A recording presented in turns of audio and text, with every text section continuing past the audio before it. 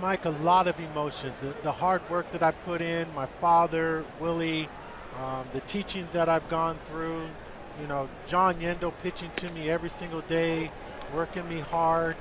Um, you know, just over the years, you know, going back, thinking, coming in the league with Jim Leland and Bill Verdon kicking my butt out in the outfield and, you know, playing against so many people, had the opportunity, Nolan Ryan. I mean, so many emotions went through my mind at that time of just all the years and of all the work and everything that was put into it. Barry Bonds, who on this date 10 years ago hit his 756th home run to put him one ahead of Henry Aaron. Did you have any inkling that Henry Aaron had recorded this video to congratulate you and before the crowd and before the whole country that night? No, I had no idea. And Michael Jordan had one, and everyone was coming up with the videos on each thing. I was just blown away by it.